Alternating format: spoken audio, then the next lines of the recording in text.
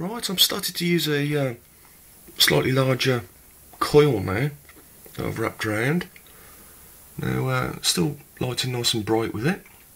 Now, I'm just running it off a AAA battery at the moment, but if we was to have a look at this on the scope, you'll be able to see you get a nice little H graph. At the moment we're on 1.1 volts per division this way, and we're on the 2 millisecond range, so it's 4 milliseconds for each pulse or start of the H. But something I was quite interested in is if you get a neodymium magnet and just clip it in,